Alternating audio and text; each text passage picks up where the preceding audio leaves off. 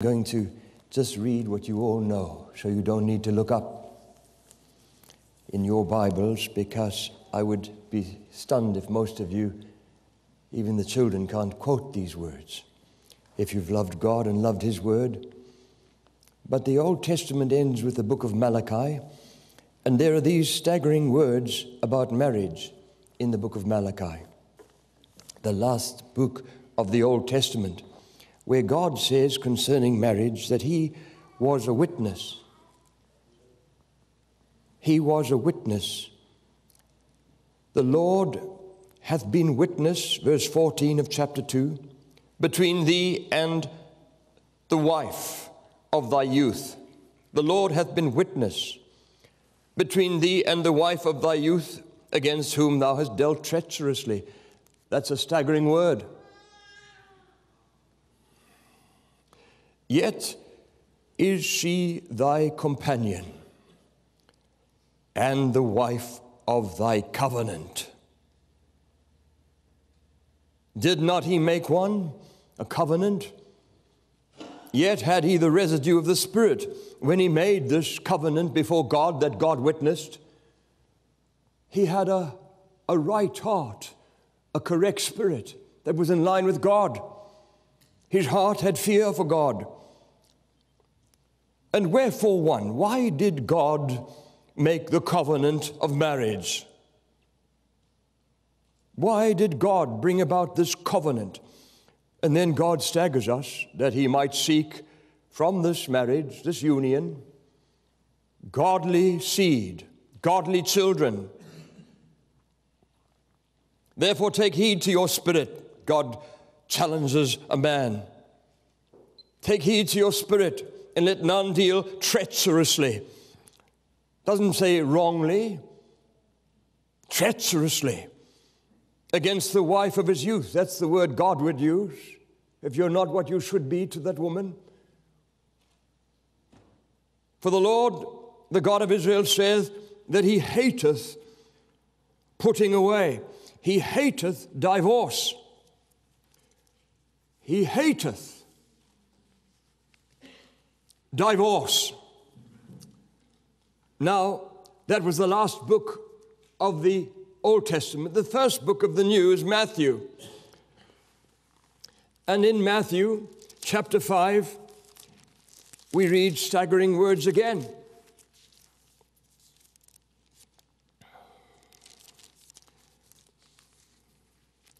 Matthew chapter 5, from verse 19. 19 from verse 5. This is Jesus, our Lord, says in verse 5, for this cause shall a man leave father and mother,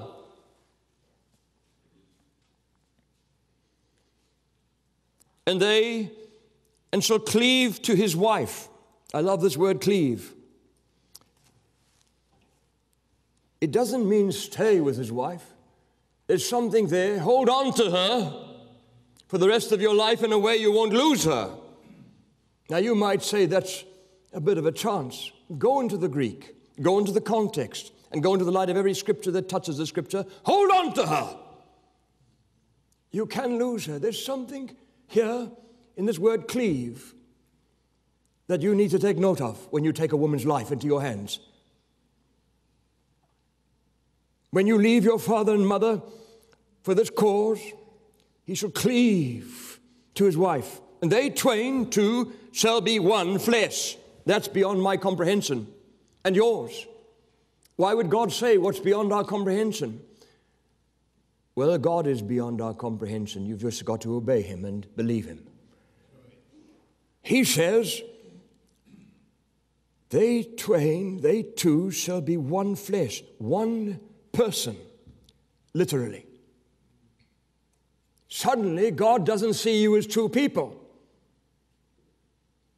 He looks upon you at marriage as one person. It is so sacred. It is so sanctified. Wherefore they are no more twain, they are no more two, but one flesh, one person.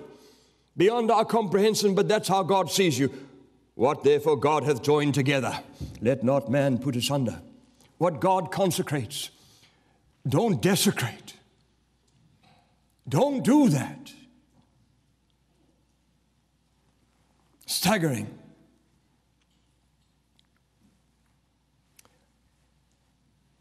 I know a Zulu man, a black Zulu man in our country, a native of Africa, one of the largest tribes. He's godly, very godly, and a great preacher. And he told me how his son came to him and said he desires to marry. And then he looked at this son. I hope you know that marriage is until death. It is till death, son. Don't ever come to me for the rest of your life and mine and tell me any different, no matter what happens. I hope this lady and you realize this is till death, this covenant. Otherwise, I'm begging you now before God, don't marry if you haven't made up your mind about this, my boy. I thought that was staggering words to come from a godly father. And I thank God for that. But now I want to come back into what the world has become, where marriage is looked upon not as a joke because of liberal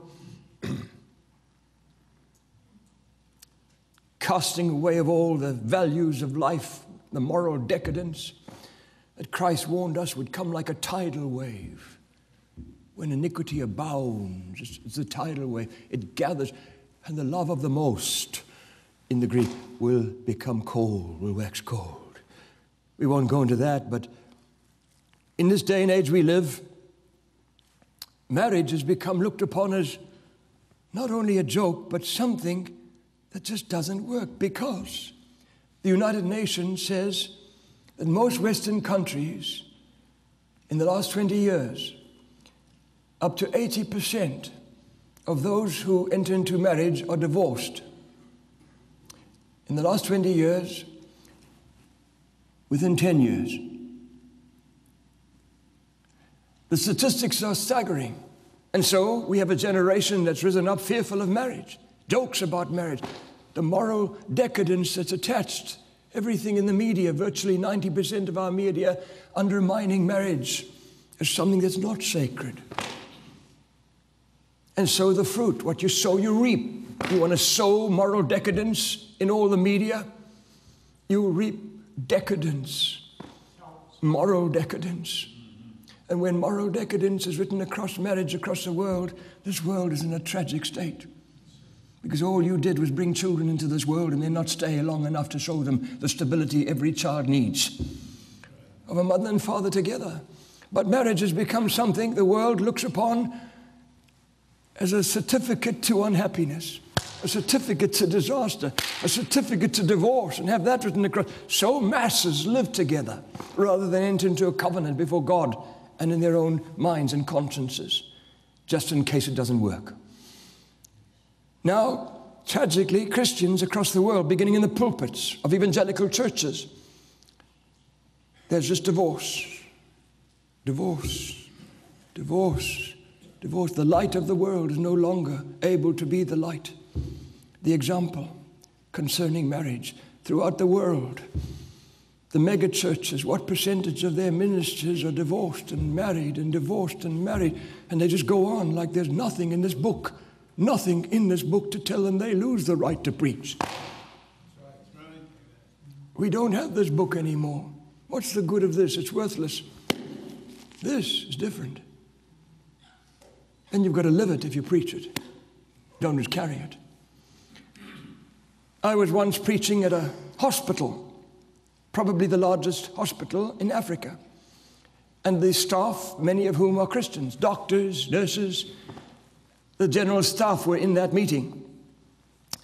And then they asked if they could have a time of questions and answers because of all the difficulties and the compromises and the differences changing on every standard from church to church. So some rather good questions came, but then this thing of marriage came up. And these mostly Christians, doctors, nurses, and the staff who'd gathered for this time, to somehow stop the hospital generally to try and gather for this hour they gave me. They started asking about marriage and this difficulty of how many are divorced in the church across the world, beginning in the pulpits, and how it's not preached anymore because so few have the right to preach that it's still death. So they don't preach what God says anymore. And so this question of it's almost a death certificate to happiness. You sign off yourself to disaster when you marry because it doesn't work generally even in the church. The age we live in is so morally decadent. So there were some good questions and good answers. One young fellow, a doctor, a young doctor, still training, and his wife was a doctor too, sitting beside him. He said, can I speak? Yes. He said, I believe marriage is difficult, adapting with all the stress of life. He said, I believe the first 2 years of marriage are terrible, actually dreadful. He said, it is terrible. And he went on. So I was looking at this fellow, where's he heading? He says, but you mustn't give up. Don't, as Christians, give up. We have no right to. Just hold on. He says, I believe from after 2 years, if you just hold on, it gets better. You've learned to adapt. I thought that's something. So I said, and how many years, how long have you been married? 6 months. Now his little wife sat there and everyone knew they're going through war. And something terrible is going on there. Now, tragic, isn't it? But he had the point. Don't give up. You have no right to. Unless you married a psychopath, then I'd say, come, I'll run with you before he comes home. But 99.99999% are not that. So don't hide behind that. I once witnessed this man who shared this rather staggering story. How he, as a young Christian, young married couple, love the Lord. Everything's perfect, you know, the day you marry. This must be the most perfect human that ever lived. Vice versa. But the stress of life and the weariness that comes in this life, the devil wears out the saints, you know, in every aspect. You walk out there, it's just one weariness to even stay pure. But this fellow found out that under the stress there was fighting beginning, arguing, differences, and he wasn't reacting. In the end, there was fighting all the time. There's arguing. Everything was just a clash. Now, this was bad. One day, this young Christian man said to this woman, I've had enough. That's it. No more. I'm leaving you. I cannot survive, and I cannot live like this for the rest of my life. I'm leaving you. I'm sorry. No negotiations. Just stand there. I'm getting out of your life forever. I cannot face this any longer. So he's out. Grabs a few things that men think they need in a hurry to survive, you see. So within moments, it was so amazing how fast he got out of that door. Now he's getting in the car angrily, outside of getting into the vehicle. And suddenly the door opens of the house, and there his wife puts her head out the door. Wait! Wait for me! I'm coming too! So she locks the door, and she's got a few things.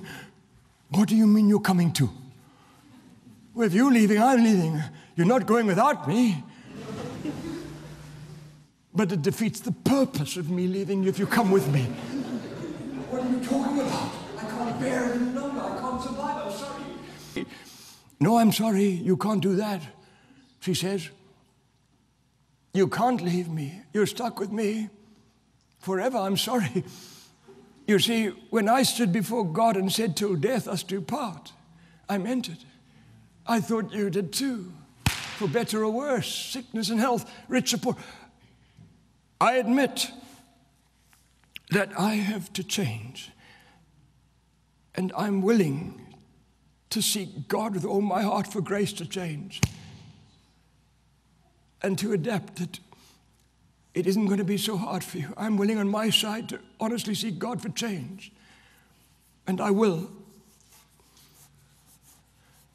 But you cannot leave me. I will find you wherever you go. You're stuck with me, I'm sorry.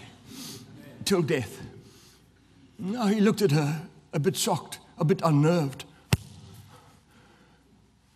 And then he suddenly began to laugh. He saw the funny side of this whole thing. Now he really laughed. Now she began to laugh a bit nervously, but he was laughing at least. He says, listen, let's go inside. Put his arm around her, and they walk inside, you see. And then as he's walking inside with her, he says the most staggering words. He says, for a moment there, you had me worried that you wouldn't come out quick enough to stop me from leaving you. Oh, now there's the thing. But it's staggering. I want to say this, and I want to say this carefully. Don't ever forget this till the day you die, young people who are not even married. How many people divorce who shouldn't have? If it hadn't been a heated moment, how many on a heated moment of a nothing? They separate and they cannot undo the separation. You don't leave. You do not leave. That's non-negotiable. Full stop. Once you stood before God, there's something so sacred there, don't undo it. You will feel unsacred till the day you die. Now, not every preacher in the world is going to be willing to say that, but I'm saying it because it's true and because I care for you. Others might care for your attendance and your tithing, so they won't say it. I care for your well-being.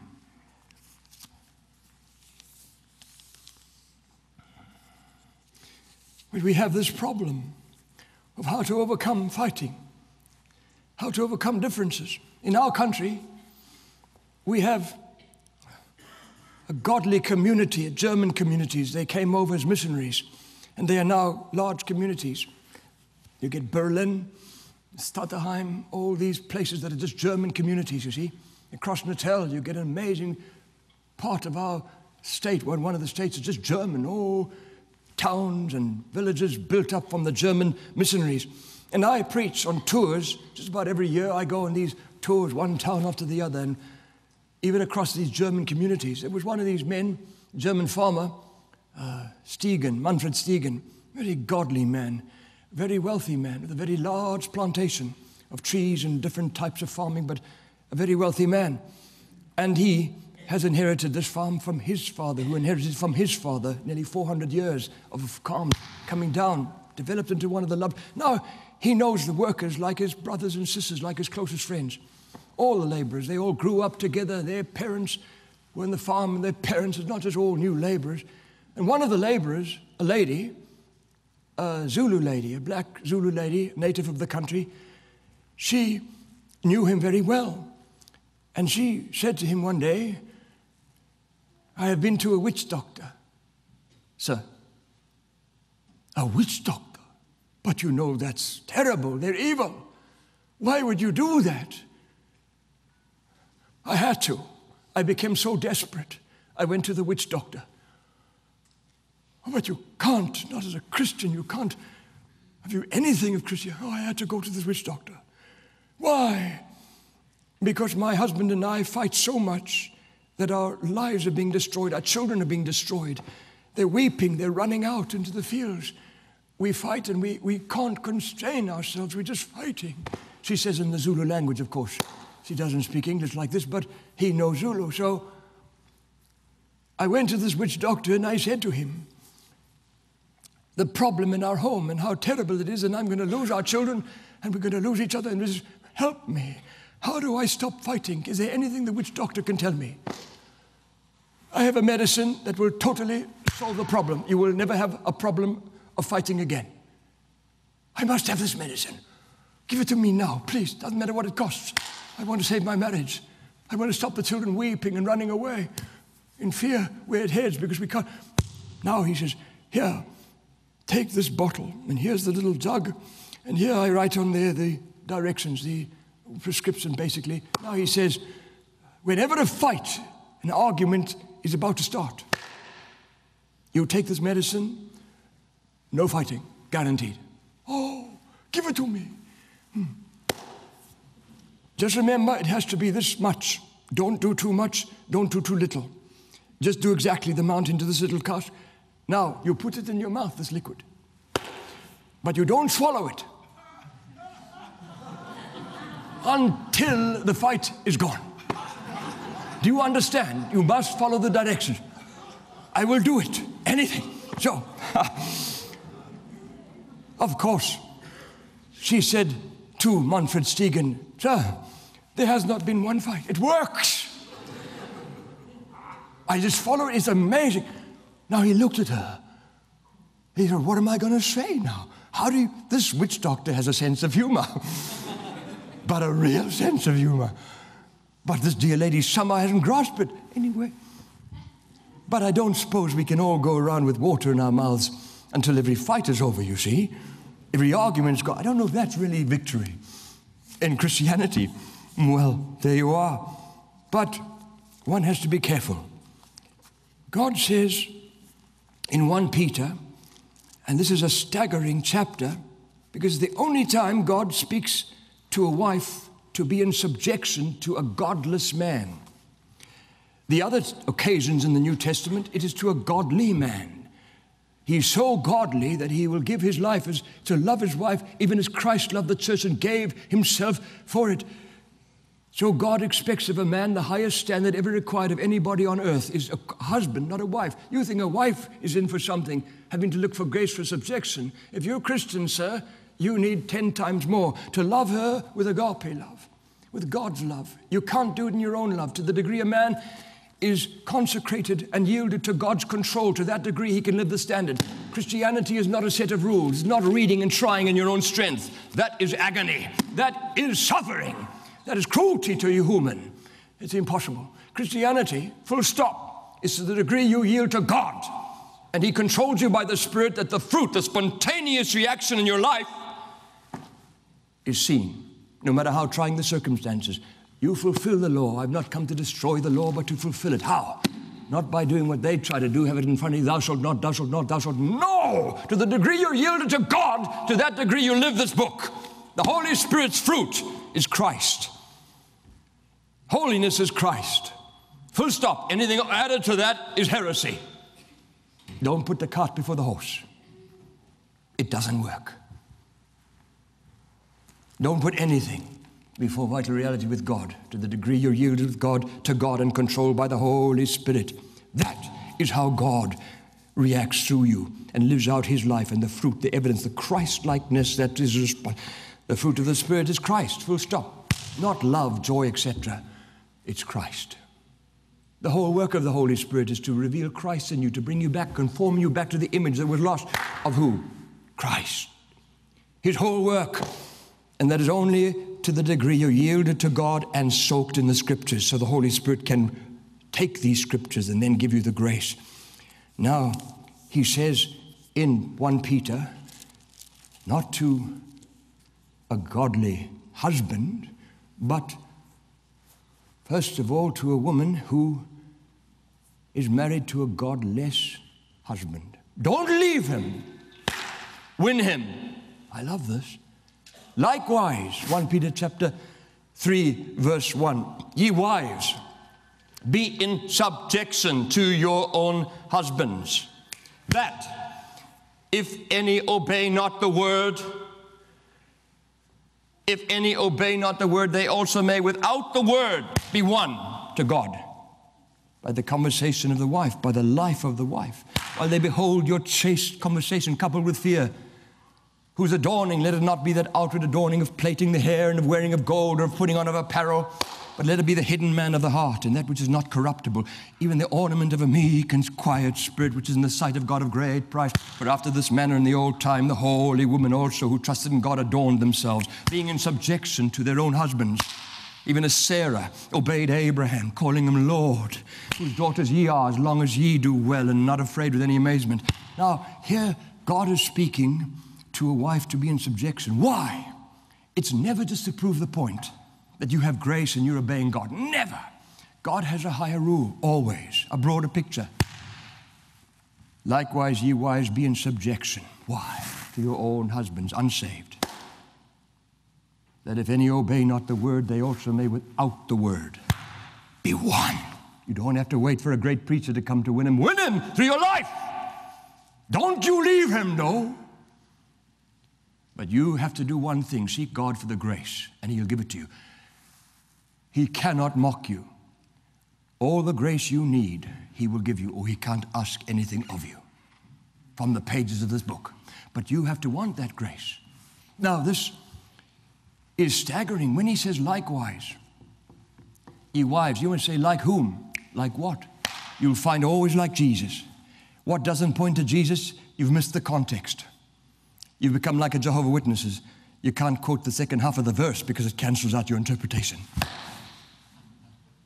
So, likewise, like Jesus. In 1 Peter chapter 2, verse 19, for this is thankworthy, if a man for conscience toward God endure grief, suffering wrongfully. For what glory is it if when you be buffeted for your faults, you take it patiently? But if when you do well and suffer for it, you take it patiently, this is acceptable with God. For even hereunto were ye called, because Christ also suffered for us, leaving us an example, that ye should follow his steps, who did no sin, neither was guile found in his mouth, who when he was reviled not again. When he suffered, he threatened not, but committed himself to him that judgeth righteously. Now, likewise, like Jesus. If it isn't like Jesus, run. You're in a heretical movement. If there's anything like this, like this, like this, like this, no! You can dress like a nun and put your husband and your children through hell if you're not like Jesus. Christ-likeness is holiness, sir. The other things have vital aspects, modesty, etc. Hallelujah. But you put that first, you'll put everybody through hell, including yourself. It's like Christ. Christ-likeness is the one thing. Like Christ, you wives, suffered when it was wrong. He'll give you the grace to the degree he lives his life and has control in your life. That's Christianity. Full stop. The control of God, the Holy Ghost in your life, sir, is not tongues, is not gifts, sir. It is the fruit which is just Christ, being conformed back into the image that was lost at the fall as a result of your salvation, but yieldedness to his control. Now, I was stunned how in one of the towns I was in years ago, this little lady shook me at the door of the church when I had preached. And I had preached about my mother and father. My father was an alcoholic. My mother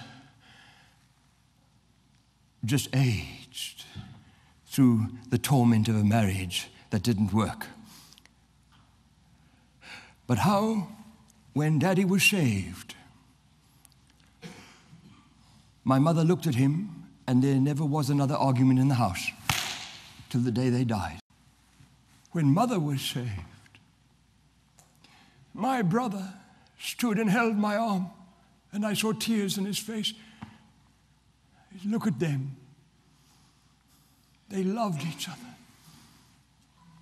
And my brother said, Keith, look at what we could have known all our lives if only they had known Christ from the beginning. Look at what we could have known. And we both wept, as they didn't realize we were watching the love, forgiveness of everything in the past.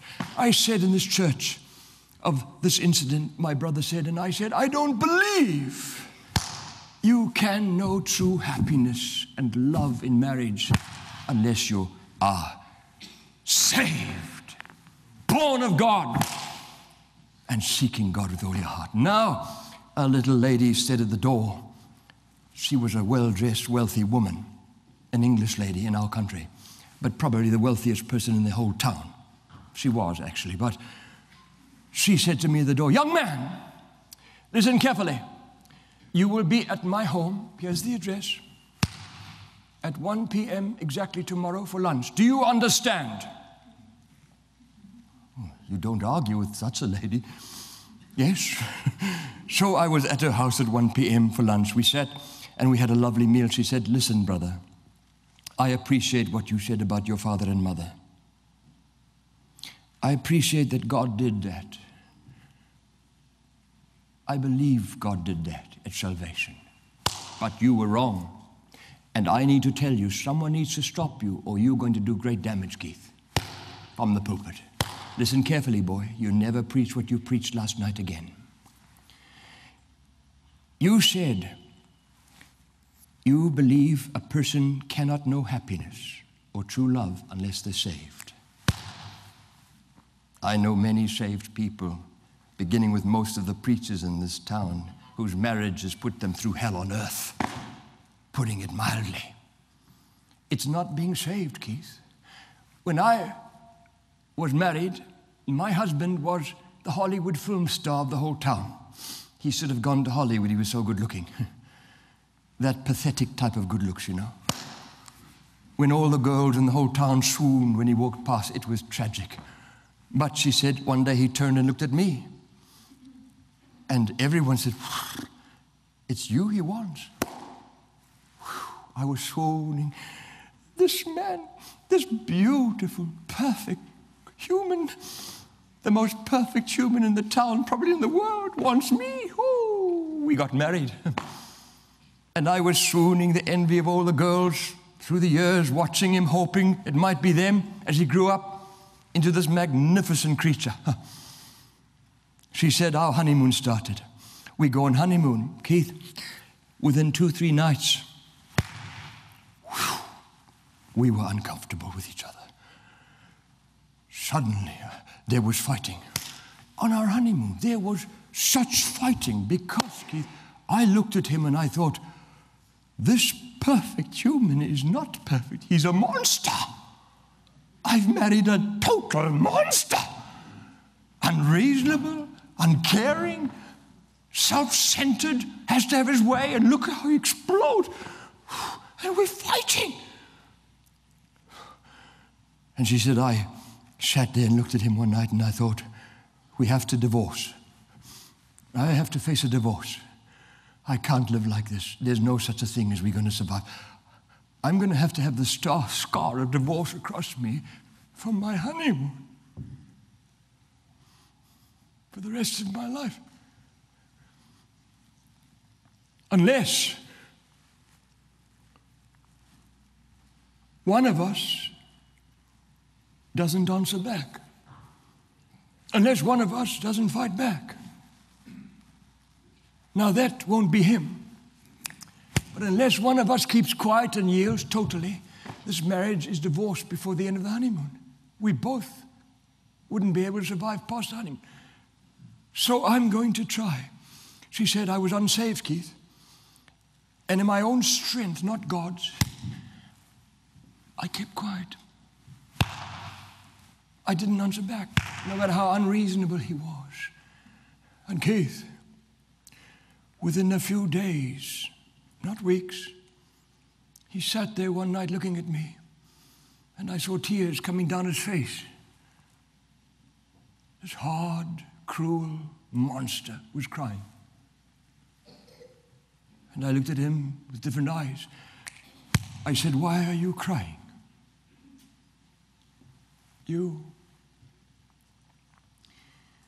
I have treated you so wrong. I ask for forgiveness. But from today till I die, I will endeavor not to treat you wrong again. She said, Keith, we never had another argument again. Even our differences, we didn't. He spoke to me with love, with respect. I was treated as a queen, as royalty by this man. In his unsaved state, he treated me better than most Christians I know on earth treat their wives, with such love, such tenderness, such respect, such accommodating our differences, always accommodating me.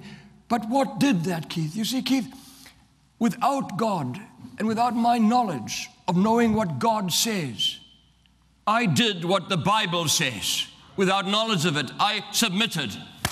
I became in subjection. I found grace to do that, and I won him. His love, his respect, his care, that I was like a treasure to him from the time I did. Now, Keith, In this town and in your life, you will find many Christians, beginning with those in the pulpits who even preach.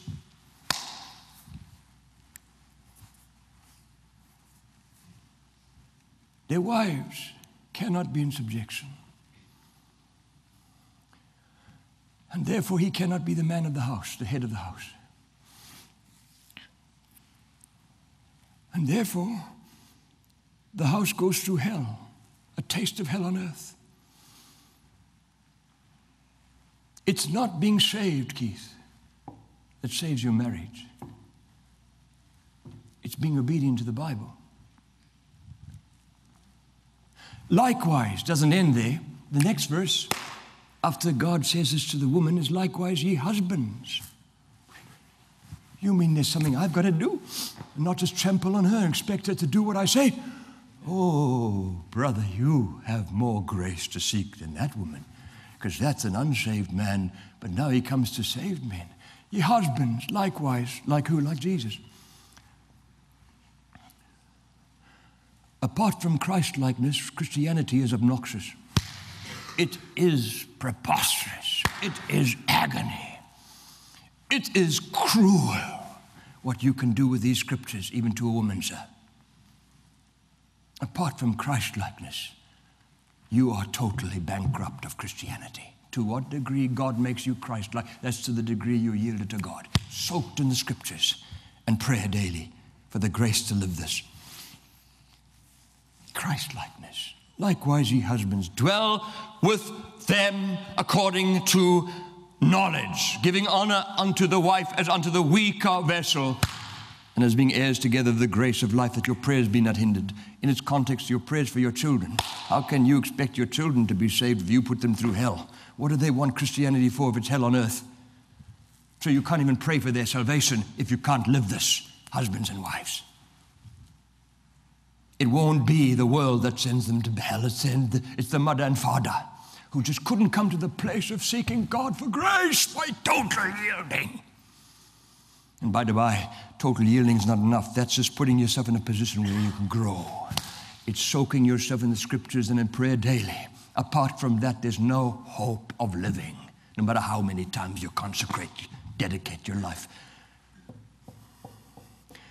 Likewise, ye husbands, like Jesus now, always remember it has to be like Jesus, no matter how she fails. Don't become bitter against her. Husbands, love your wives, agape love. I don't want you to love her in your own strength. To the degree you yielded to me, agape, God's Holy Spirit, loving, his love through. Love, that love suffers long and is kind, beginning in the home. How can you expect it to happen to your worst enemy if it can't work in the home? You're as real you are in the home, you know. So, dwell with them. Remain. Don't leave. Remain with them. Don't give up because she's weaker. Don't become bitter and angry and start hating her. Honor her. How? Giving honor to, likewise, ye husbands, dwell with them according to knowledge. Now, this is staggering that God says this. Use your common sense. That's literally what it means, by the way. It's a bit humbling. How to survive in a godly way and keep the testimony of the home. Use your common sense that God's given you to stay with her, to not part with her, not become bitter and angry, to honor her. How? Use your common sense. Don't wait for her to change, brother.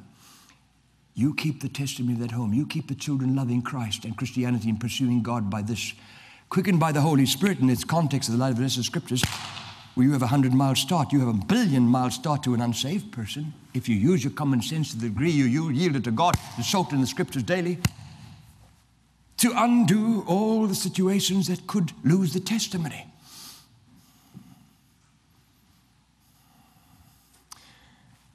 I was in a home where this godly man was sitting and this godly woman. They loved the Lord for years. They were revered, loved, respected as godly of our country. Around the table at lunch were guests, most of them preachers, missionaries, preachers, and a few other Christians. Now, for some reason, this lady, in a weariness of life, they say all women reach a stage where this happens. You've got to really, you can't understand them. You just ask for grace. Well, they say old ladies. I don't really know medically what that means or psychologically. But anyway, every woman, it seems, reaches a point where the weariness of 15 children, brother, and raising and washing their... And you, maybe she does get weary at some age, you know, that you are asked by God to give her grace. She's a weaker vessel.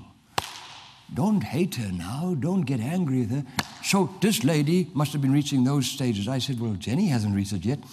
Actually, she hasn't reached it yet. I don't know. Jenny's different.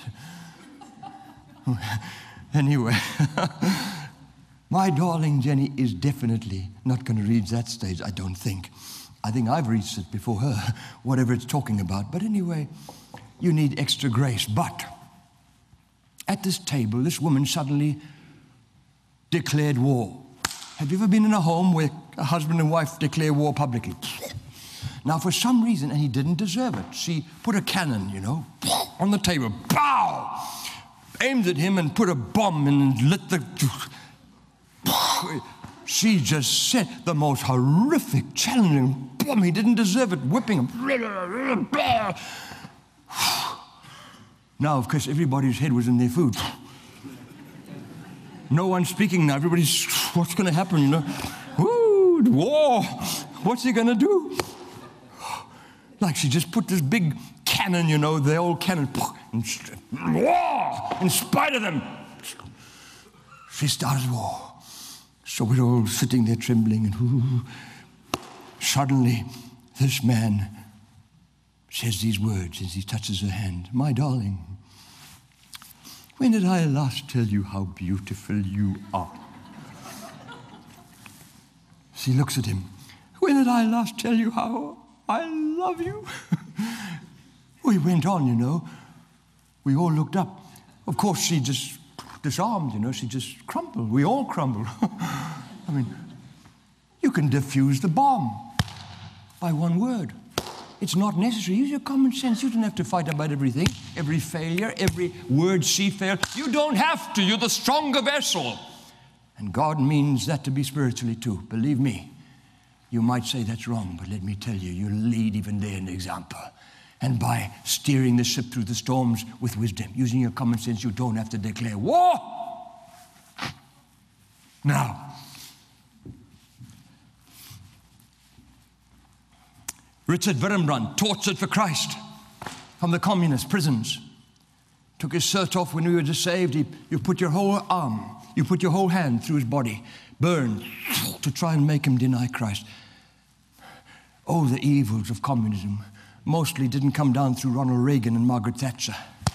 It was this man when he got out and the Christians realized the filth and evil of a godless anti-Christ society, and we got on our knees across the world and began to pray. That's why communism collapsed to the degree it has. Be careful, it might rise. Let's not go that way, but still. Wurmbrand tortured. He says he didn't know whether his wife was dead for over 20 years. No word had reached him in that prison as they tortured him, and tortured him for one reason, to make him deny Jesus, because he was too much of a voice outside of the prison. Tortured for Christ. He didn't know whether his little boy was dead. He hadn't heard for over 20 years. Suddenly he's out. The communists to this day don't know how that happened. They're still trying to work out how that happened. He's with his wife. He's with his son, now a man. His wife bent, wrinkled, gray, rings under her eyes. The beauty's gone. Robbed of a son, robbed of a wife, because he loved Christ, no other sin, jailed and tortured. Oh, the evils of communism. Now he said that night when we all went to hear him, you have to work at marriage, you know, and I had to start trying to find out how it is to work on marriage. It's not easy just to walk into another person's life. And he said, you know, we have differences. And you've got to use your common sense, he said, husbands, about these differences when she makes a mistake. He said, I had dreamed about my wife's soup.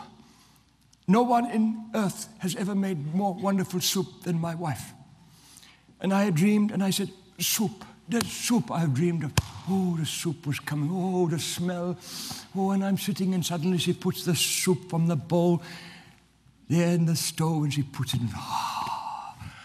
Oh, my heart. So I start eating my soup. But to my horror, there is a long hair, grey and black. Oh, in my soup, these hair. Now I could say what many husbands would say. What's wrong with you, woman? Can't you keep your head out of the soup? Oh. He says, but no. He says, what did I do? I prayed in my heart. I said, oh. And he says, my darling. Yes, my darling. You know how I love your soup. Yes, I know how you love my soup. And you know that I love your hair. Yes. Every hair on your head I love. You know that. Yes. She looks at him. But it's not necessary to put your hair in my soup because I love it so much. Now, of course, she looked and they both screamed with laughter. But I want to ask you something. I want you to really answer your heart in front of your wife and children and your husband and your children. 99% of what you fought about, putting those children through hell, you could have laughed at, both of you. Just using common sense to undo the time bomb. In her weakness, her weariness, yeah, you want to give all those children, have mercy on her when she gets tired, okay, and isn't perfect. Vice versa.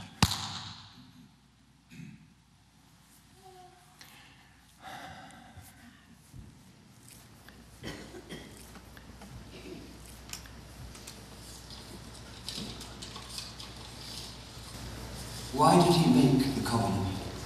For you not to be lonely, Adam? No. What fruit is usually expected from marriage? What fruit is usually expected from a marriage? I would say children. But I want to reword this question. What fruit can be expected from a happy marriage? I would say stable, happy children. What fruit is usually expected from an unhappy marriage? Usually unstable, unhappy, complex, hurt, scarred children. Staggering. They put this in one of the London newspapers the other day. I don't mind. Word perfect.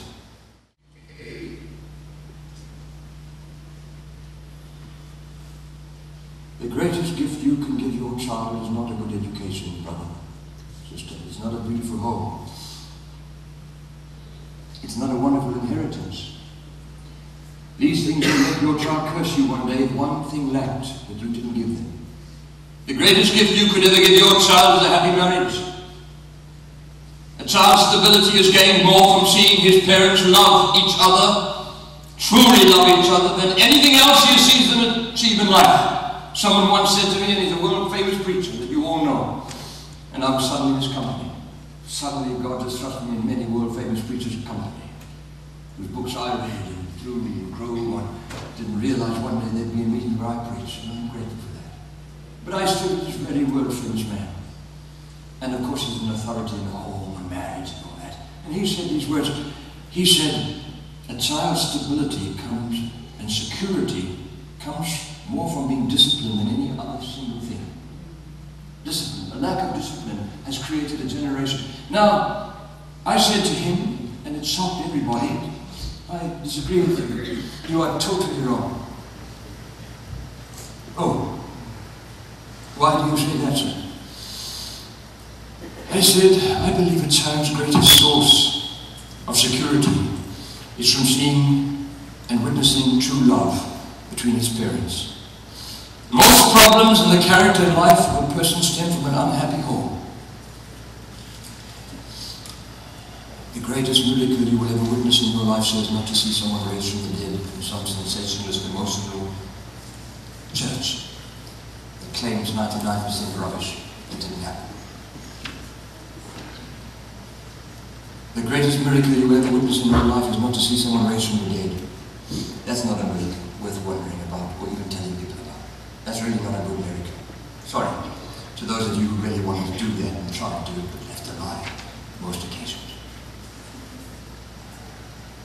The The greatest miracle, brother, you will ever witness in your life is that your child seeks God in truth, in a way that they're stable and truly follow God. If your child gets saved in truth, if you fought and argued as a husband and wife until they left you.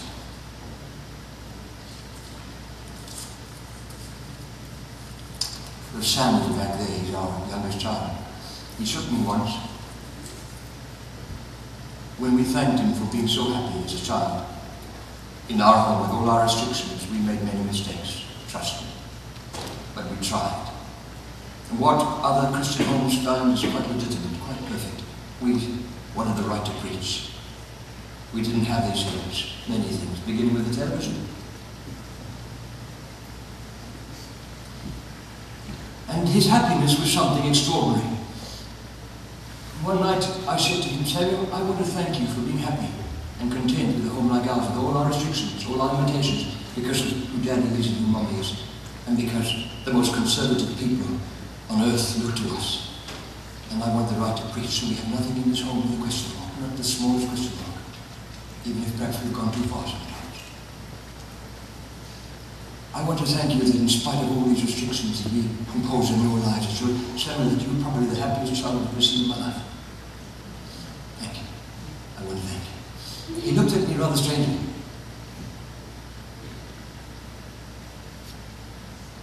Daddy,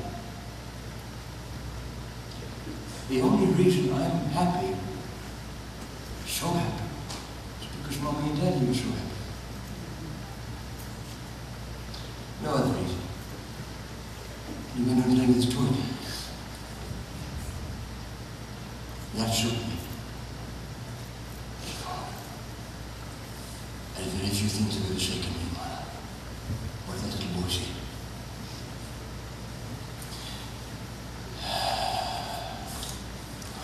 I'll have to leave all this, but that's okay. Since when did I ever get through recess?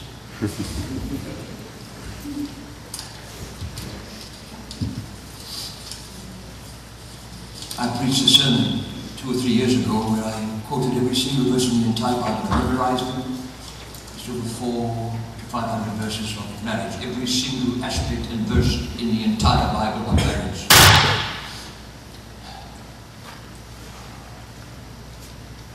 Like devastation, because the Word of God is not preached in its entirety anymore. If you say I'm wrong, brother, I dare you to preach it. Just get that message and let them listen. See what's left of your congregation.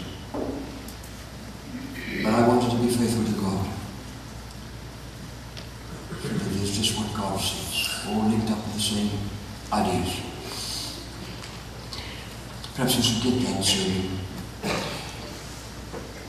On the night of our marriage, Jenny and I stayed in a beautiful hotel. And the first thing we did, before anything else in our married lives, I said, Jenny, I want to read just a chapter. The next chapter following where I left off as an unmarried person this morning, I want to start tonight with the next chapter. So I opened up to Jeremiah, chapter 32. It wasn't this Bible, but it was the same chapter at the top of the page, verse 39. And I read these words. The first moment we were together alone in marriage.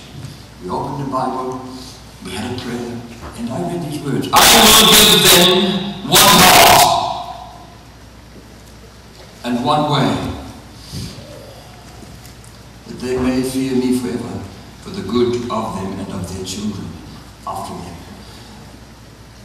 As a rhema, in spite of the context, I looked at Jenny and I said, oh God, please do that. I tell you something, I have faith. There's been times, honestly, when all hell came against me and no one on earth knew, not even my wife, just how much hell rose against me. In my weariness, I have faith. But I have got held on to her. I have pursued God with my soul for forgiveness. And I have pursued God with my soul daily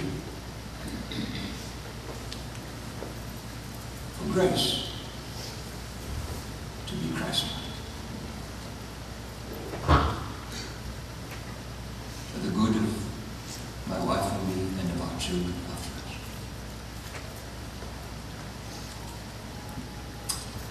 Brother, sister, let me tell you, the moment you've got left of marriage, the moment you've got left of life, don't lose it. Don't lose it. Grab it, and no matter what it costs, change by the grace of God. Because His grace is there if you seek with all your heart. For He has no right to ask you to live this as a woman or a husband for your children's soul's sake. Seek God for the moment left of life to be damaged, more damage like Samson when he did more damage against his enemy, when he cried out for the last moments, and he did more destruction. We can do so much more damage against Satan for the last little moment of our lives. Don't waste it, no matter what the devil's done. Stagger this world again. There's no one on earth that won't forgive you if you failed. But you get up